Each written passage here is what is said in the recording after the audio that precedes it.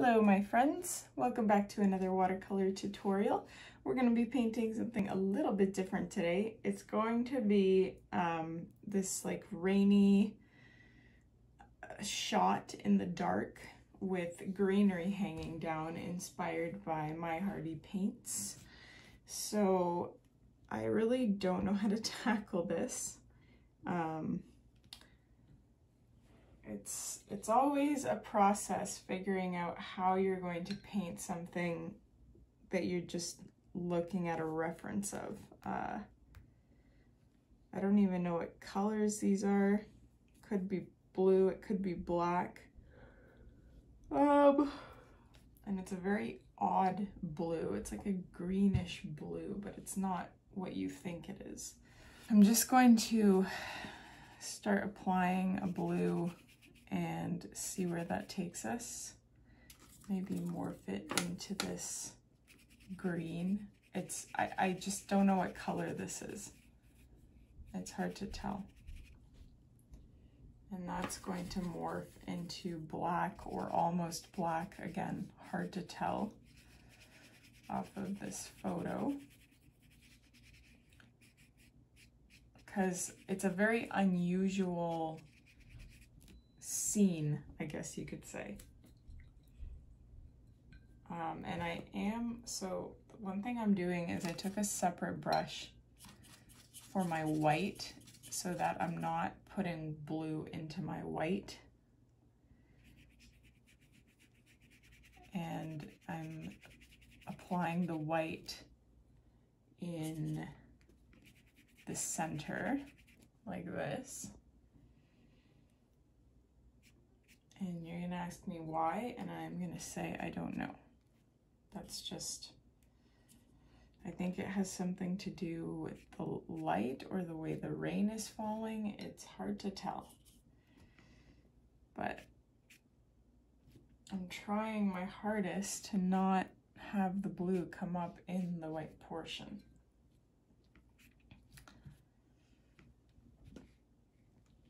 So that actually doesn't look too bad.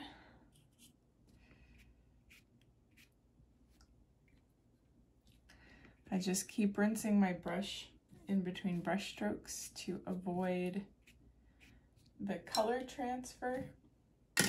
Now that looks pretty good, but I know that when this dries, it's going to be way too light. So I'm tempted, I don't know whether to let it dry and then do a second layer or just keep piling on the color now.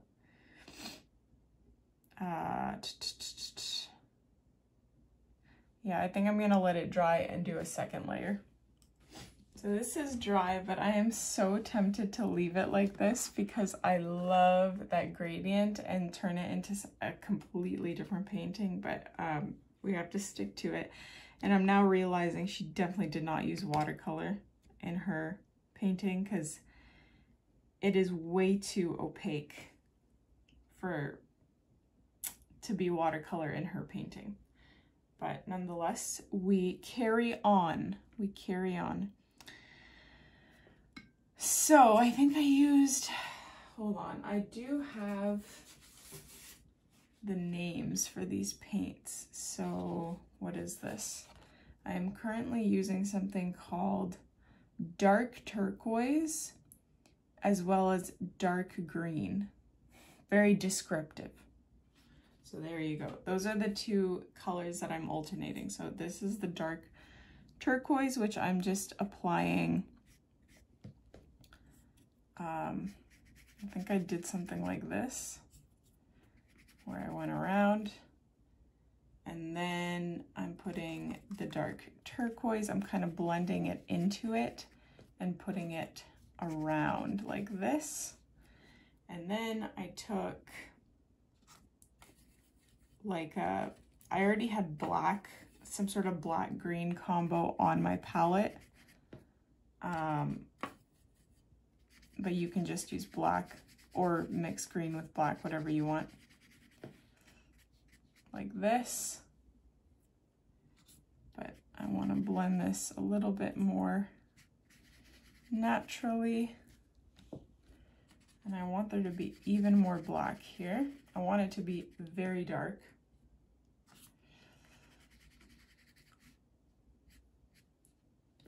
And once again, I am taking my white. I'm gonna do the middle first, as much as I can without touching any pigment. And then I have to rinse my brush, you know, multiple times to take off that extra color that I pick up.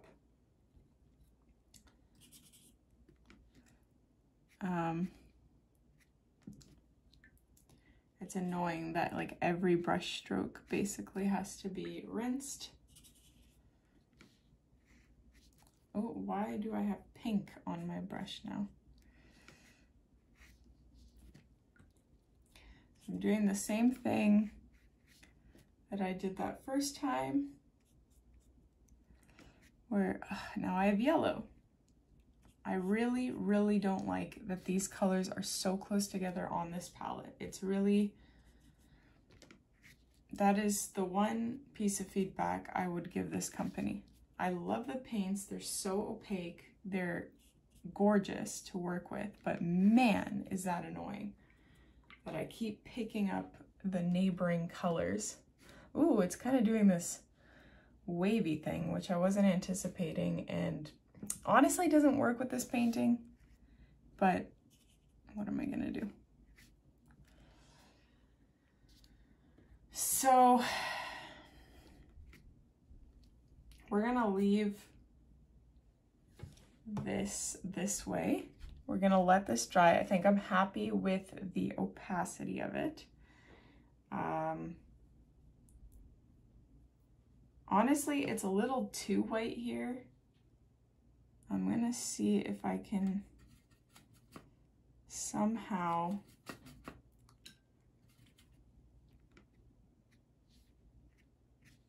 just add a little bit of blue back in there.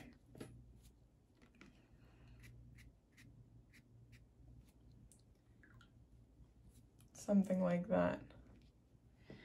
Okay, I'm gonna let this dry before I mess it up because it looks okay right now. Okay, one thing I noticed is it would make it a lot easier when we're painting our greenery over top if we added some green, light green, to spread out and blur out first while this is still wet. Oh my gosh, it's so hard to decide like what direction to take these paintings when you really don't know what you're doing. Because I don't want to mess it up. Right now it looks really cool, but let's see here. Just taking a little bit of green, some very light green, and I'm going to just very lightly dab it on in the white section.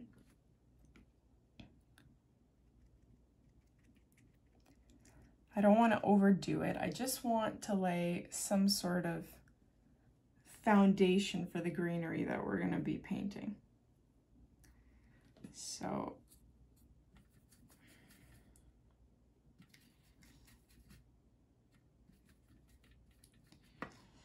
I don't like that it's that light though.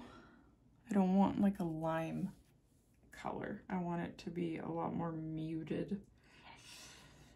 And technically some should go here, but I'm gonna make it a lot darker, I think.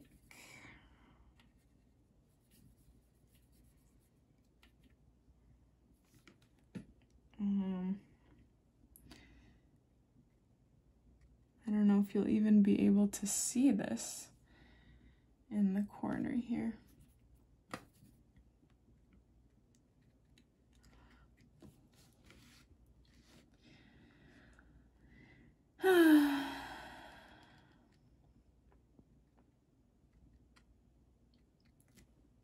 something like that. Okay, we're just gonna leave that the way it is and go from there. Let's let this dry. We are gonna paint the green foliage now. So I'm gonna start with lighter colors first. So I'm taking kind of a lime green for the first kind of set of leaves that I'm painting.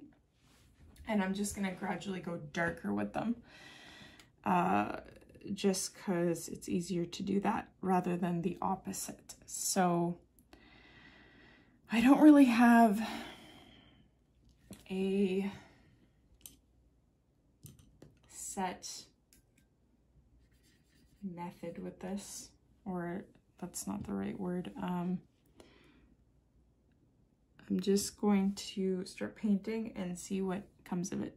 So you can paint whatever leaves or foliage that you want. I'm gonna go with like this, whatever this is, whatever you see me painting right now. I'll go a little bit closer, maybe even closer, just for fun. And yeah, you can basically have your little vines or your whatever foliage hanging from wherever you want from the top. And then I'm just pressing downwards to create these broad-shaped leaves. Excuse me.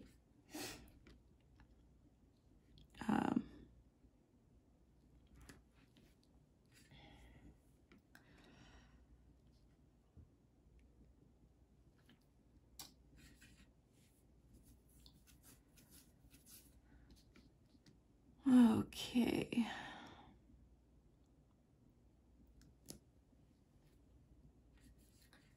So I'm very excited because next week I am visiting my parents.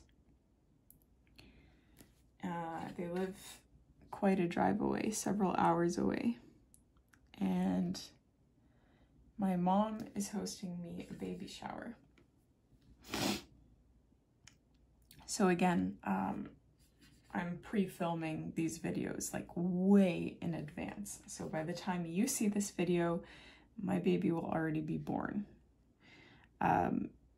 But yeah, so my mom is hosting a baby shower and I'm really excited to see a lot of my family that I haven't seen. Some of them I haven't seen since my wedding, which was 2 years ago or a year and a half ago. And some of them I haven't seen in even longer than that. So it's gonna be a really fun little reunion to spend time with everyone and see everyone.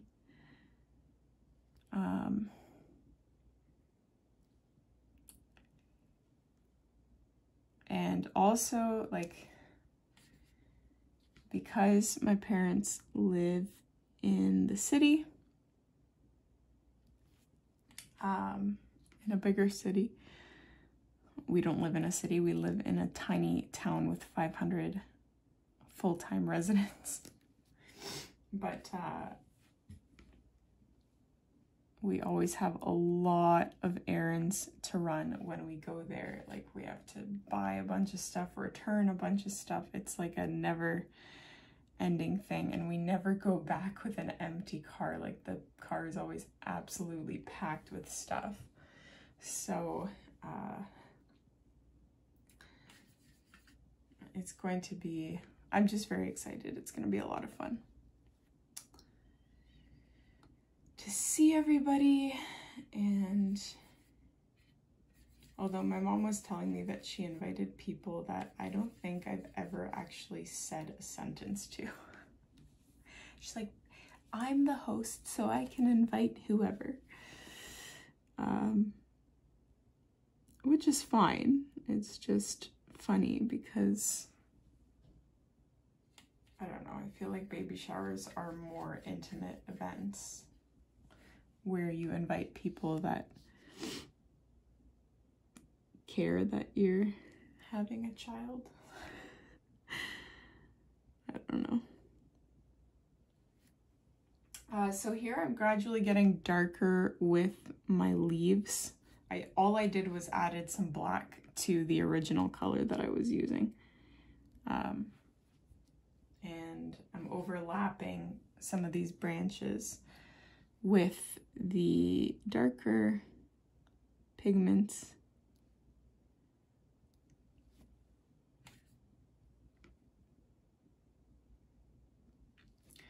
Also, there's just a lot of exciting things happening in general in July, which is, it's now July when I'm filming this, and sorry, I just woke up, so my voice is still very crackly, and I just realized I haven't had breakfast. I should probably eat. Right after this painting, I will eat. But there's a lot of exciting things happening. Like currently, our house is an absolute mess because we are having our second bedroom drywalled, and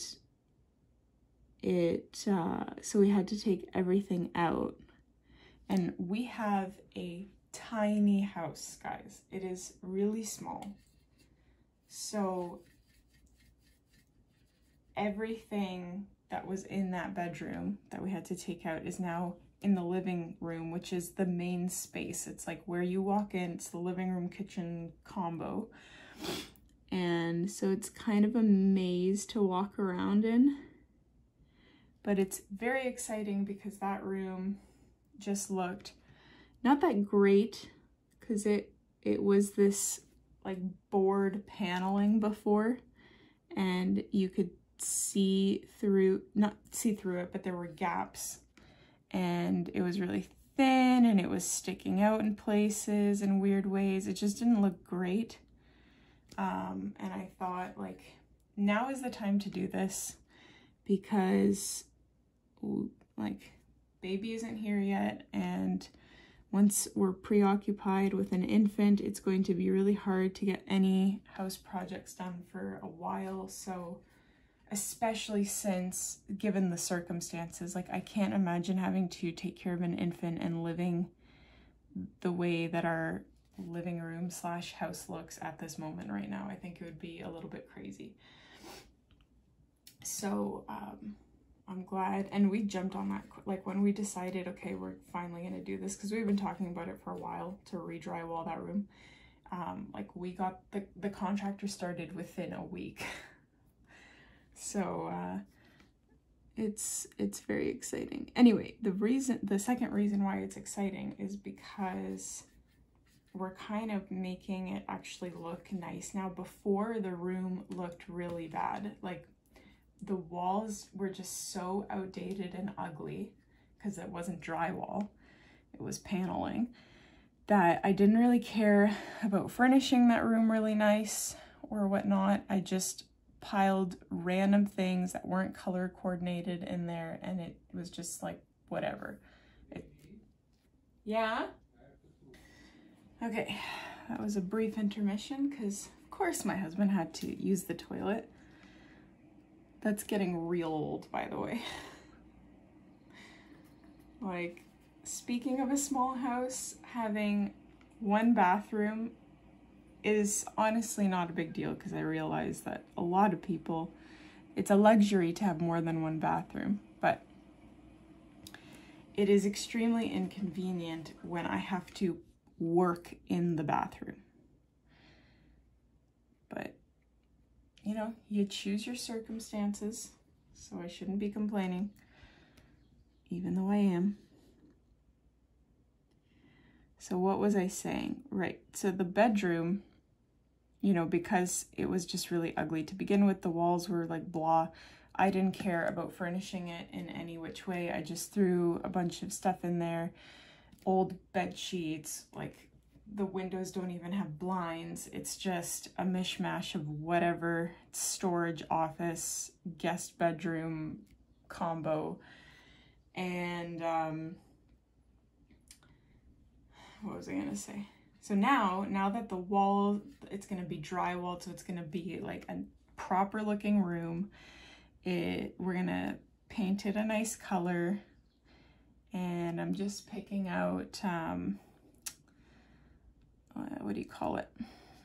I am picking out, like, we already bought a really nice carpet, and we have blinds that are going to be installed once it's done, and new bed sheets that are going to match everything. It's just, we're even considering getting rid of our laundry machine and our dryer, which are also in that room, and just replacing it with one of those stackable ones, because they take up way less room, and it would really, excuse me, it would really neatly fit in this one space in that room, which would look really nice. So, and then I could put this really nice shelf beside it. I'm daydreaming. And, you know, our future child could also actually have some room in there.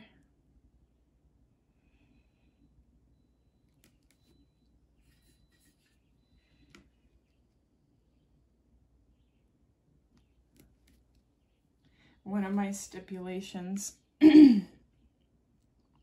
for having kids with my husband was that no matter what happens, like no matter how many kids, whatever, we are not going to leave this house or move from this house unless I change my mind about it, because I love this house.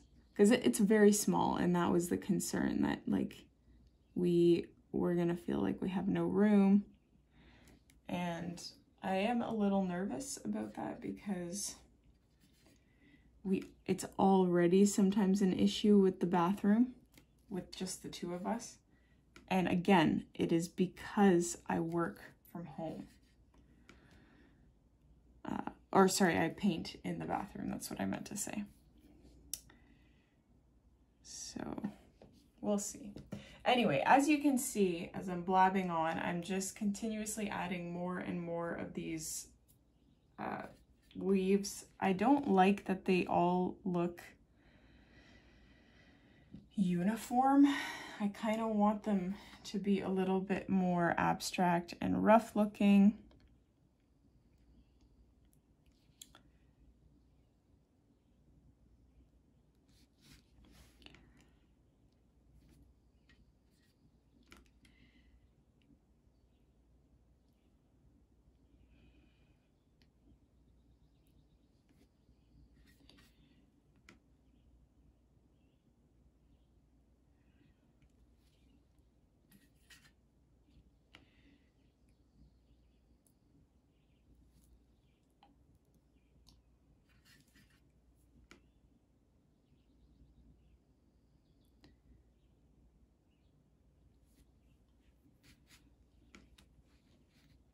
Anyway, you can keep going with that for as long as your heart desires.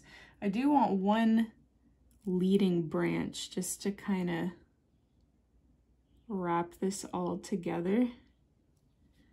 So I don't know if I mentioned this already, but I am using my quadruple zero here just to have some random like vines coming down.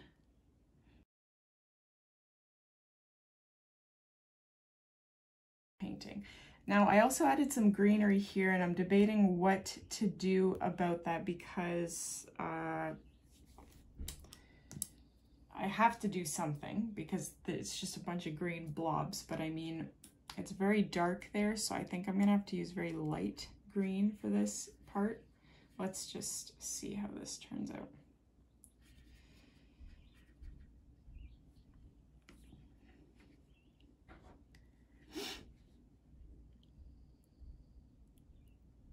I'm using a slightly bigger brush, although I might change that in a moment. So it's not going to be the same type of plant. It's not going to be like foliage type, vine type.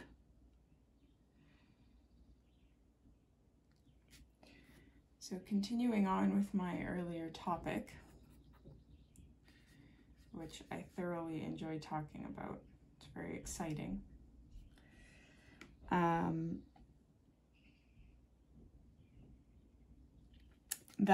All of that should be done before we even leave to go to the baby shower. So there's just a lot of exciting things to look forward to in general. All within a week. All of that is going to happen within a week. I should have used a smaller brush because I don't like how bulky these leaves are turning out.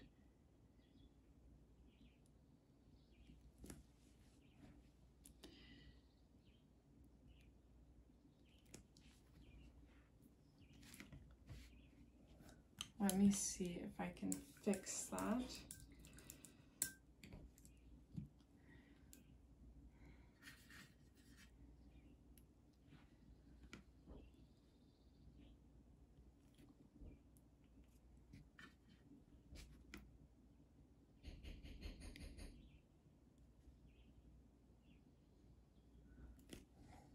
I'm adding some white in there just to vary it up a tiny bit.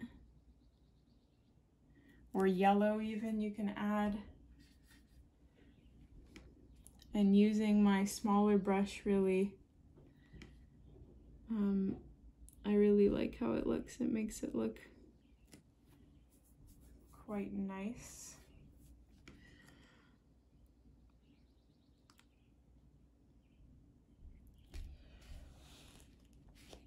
Anyway, that's pretty decent the way that it is.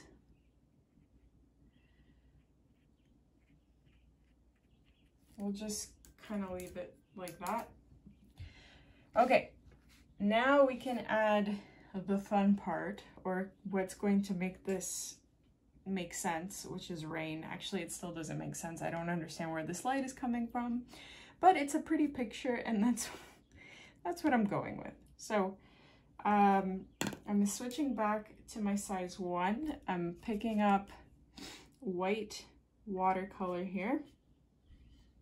You can also use white acrylic paint, but I'm probably gonna switch back to my, I'm just gonna switch back to my size quadruple 0, because now we're gonna paint our rain, and it's going to be very vertical. So just a lot of vertical thin lines coming down like this. I am sure that there is a faster technique as well as a nicer looking technique for this, how to do this, but I don't know what that may be. So if you have an idea, let me know in the comments. But this is the fun of like figuring paintings out. This is part of the reason why I like using reference photos, because I have no idea how the original artist painted something. I just see their finished product and I have to figure it out for myself. And in the process, not only do you learn more about your own painting style, and you obviously get better at painting in general from painting different things, but you also I don't remember actually where I was going with that point, but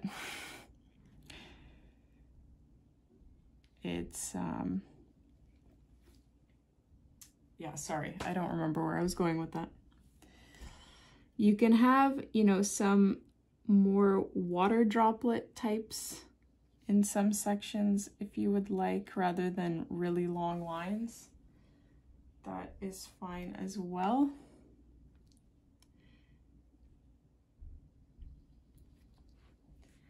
Switch it up.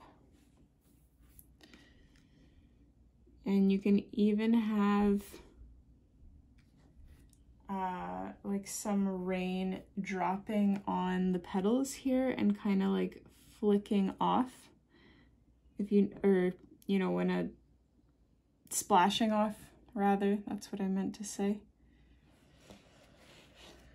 I'm gonna go close again so you can see what I mean. I'm kind of, so if I have a raindrop coming down like this, it's kind of splashing off like this, off of the raindrop. Sorry, off of the leaf.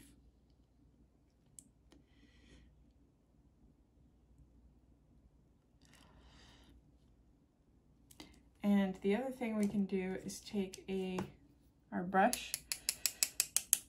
Actually, that's a bit, and just flick some of that paint onto there to make that splashing a little bit more realistic looking. But I'm gonna zoom back out just in case I forget to do that later. And then I'm painting and you're like, I can't see anything.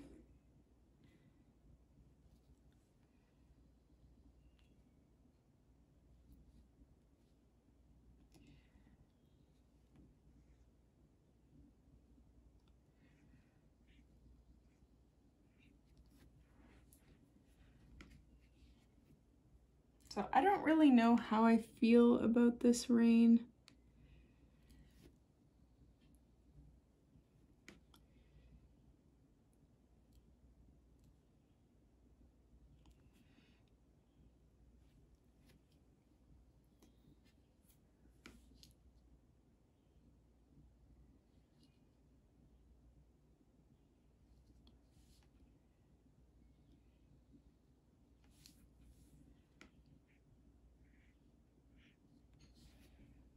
So you can just keep going until you're happy with that. I think I'm happy with it. I don't want to overdo it.